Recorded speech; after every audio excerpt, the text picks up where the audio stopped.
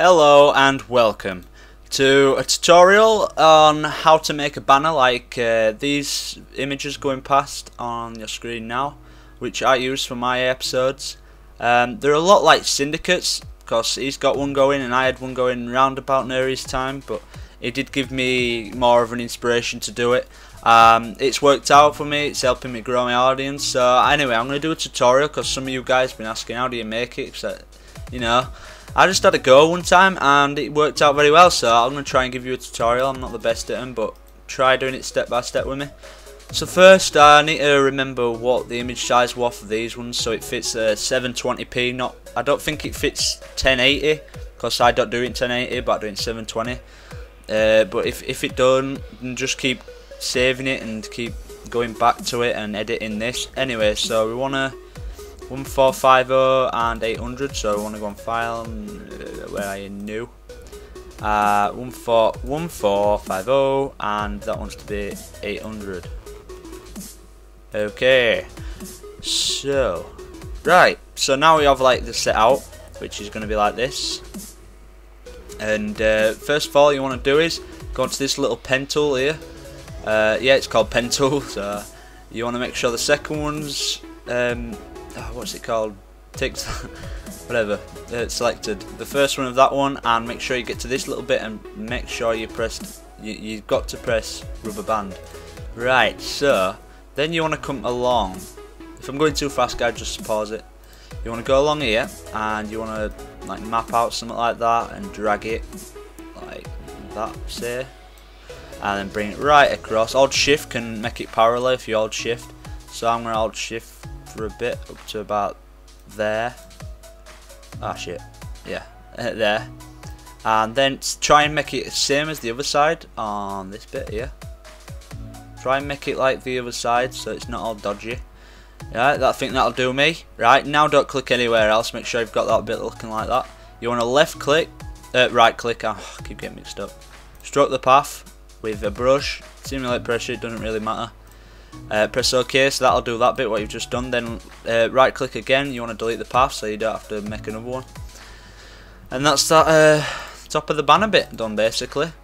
So first of all you want to click on layer 1, which the one is on, and then you want to go and paint it whatever colour you want to paint it, which I think I'm gonna do blue.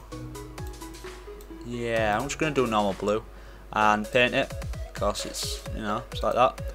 If it starts painting everywhere else, it's because wherever you've started the line, it's not right to the end, so that makes the whole thing one. There'll be like a gap right near the end. Make sure you start from the outside, it's just a lot easier. Anyway, so I don't want it just plain blue. I want it to, well, we could make it glow, I suppose. Where are you? Size. We can make the glow size. Not that one, I'm on the wrong one. Inner. Not inner. Inner glow, not outer glow. This is just optional. So you go into here, you can hit the size, you can make it glow like that. I'm gonna make it glow, and you can bevel and emboss, which you might want to do. It's really good, real good, guys, real good. Anyway, size, you know, you can make it all beveled and stuff. Soften it because it looks a bit, you know. Then you can come onto the stroke tool and stroke it with just a colour black, nice and simply, make it nice and coloured, or you can change the colour to something like yellow. I think that's just for example. I'm just going to show you for example. You can just, you know, do it yellow like mine on this one's orange. Wait, let me show you. Like mine on this one's orange. This is all to go with my Techit series because the Techit logo is, you know, it's a bit grey and orange. So this one I'm gonna make sure that this stroke it black. I'm gonna stroke it black instead. For simple reasons, it just looks better like that. So you come on to, now you've got this right, you can go and add a rectangle tool and make it, you know, nice decent size, not too big, it's because it's got to fill this bit, right? And then that will come up the same colour. Right, you want to do double click that and make it whatever your colour want by going colour overlay. You can change any colour you want. I'm going to make mine yellow. I don't know why, but I like yellow and blue. Click OK, and you want to stroke it. If you want to stroke it, you can stroke it like a little pussycat. I think I'm going to make it not blue. I'm going to have it white. Might stroke it with a bit of white. Let's make that to 2 or something. Then you can't really see it because it's on that bit there. So by stroking it like that, it's all good, and you can bevel and emboss it again.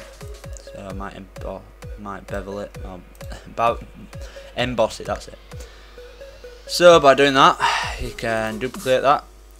You don't have to do this. This is just to make it look better if you want to. You can double click the shape 1 copy again, and you go down to the stroke and you just put it into like a different colour. Maybe I'm gonna make it black, and just make that like just bigger than the other one, not too bigger, about that. And as you can see, you can't really see the yellow line, white line, so you just take it underneath and it should look good. Yep. And if it don't, you know, you can just keep editing it and keep going back into them. I'm getting into a bit much detail here, but this is just to make it look good. Like that, and then I'm going to make that one just a little bit more bigger on the stroke area. Oh, not too much. I want to make it 3, not, yeah, 3. Okay, so if we move that up, oh god, you have to come together. That's like Alt Control and click on both, and then you can drag them together. And I'll put that there. That looks nice there. Could look better, but you know, life goes on. Right, so I think I think it's this one, yeah. My stroke, I'm gonna change that. I'm gonna change the stroke to a blue. No, I'm not. A light blue, maybe. Yeah, we'll do that. And now I can do that. And right, from there on, now you want to add the text tool. If it's too big, just bring it down on this bit.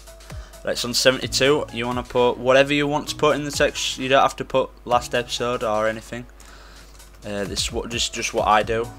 Last episode, you want to drag it down and put it into place like that, and you've got to press that to apply it so you can do stuff to it.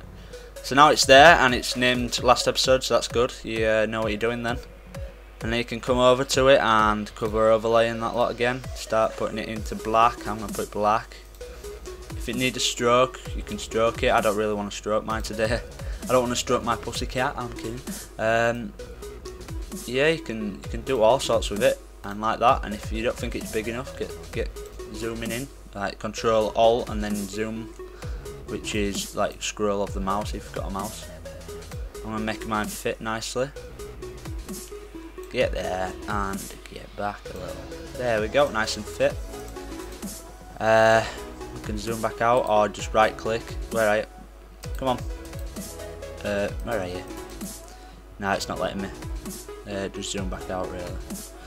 Right, and then because you've got that done, you want to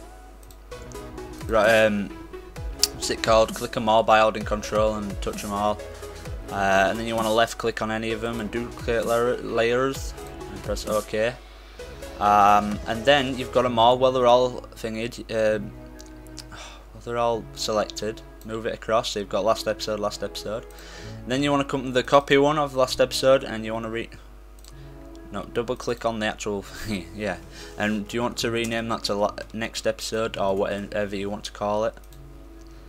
And then you've got to get the text tool out again and rename it from last to next. You don't have to use this font, use any font. Next episode, so we've got last and next episode all sorted nice and easily. It looks good, doesn't it? If you want to do any more, you put them like subscribe in the middle, which I will do just to show you. You just mark them all again and duplicate layers. Okay, move it across and put it into the middle, which is around about there-ish. And once again, you want to rename it to subscribe for more, or something like this, like this video, or 5 likes or something, just anything like that. And then you type it in, subscribe for more. Yep. And because that's a bit big now, you want to just grab the shape and the other one, and then you can bring them out a little. I personally do Minecraft, but I also do Gotham City and stuff, so I could like add little creepers down side of mine, like this one here. I've got creepers here to make it look good. So if I wanted to do that, I would do that. If you mark all 3 of them, you can, you know, hold shift and it'll bring it out a little bit, make it bigger, make it look bigger. Oh, a bit too much. Let's go back. By the way, to go back, it's Control Z. It just takes it back a step. So now we're on like that. We're looking good. By adding a creeper or something, you just go on File, Open, and just find it wherever it is. Pictures. Mine's Pictures, and it's in Random. And I've just got a load of random pictures. When it takes forever to load. Let's see if it's named Creeper. Is it named Creeper? I don't think it's called. No. Could add an Enderman there, an Ocelot. Where are you? Where are you, Creeper? There you are. By adding this, all you have to do is just drag it up onto there like that, and just hold shift and scale it down to what scale you really want it at. Move it up. As you can see, it's in front. I don't know why. I'm kidding. Of course I know why. You can either have it in front, or you can move it behind by moving the layer under the subscribe ones, what you just had, and move that wherever you want to move that. I'll just change that like that. It's simple as this. For adding another creeper to it, you just duplicate the layer of the creeper and press OK. You could rename these to creepers and stuff, but I personally don't care really. Bring that out and hold shift and spin it round, as in go right across by holding shift. You can make it look like, don't really matter, you don't have to hold shift. But you do that, and then you've got 2 creepers other side of each other.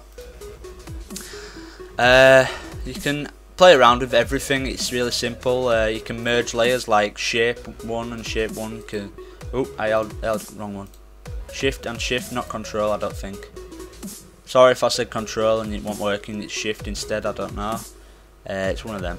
Merge layers, so it doesn't take up as much.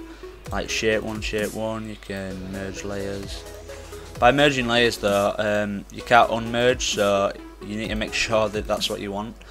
And that's going to be it for this episode, guys. I hope you like it, I hope it helps you out. It's a lot like Syndicate's, and play around the colours, learn some more stuff. I know Syndicate's got like Minecraft like pixel stuff. I can do that too, but it's a lot more hard work. But simple stuff like this will grow your audience. And if you like the video, please leave a little like, subscribe for more, and peace out.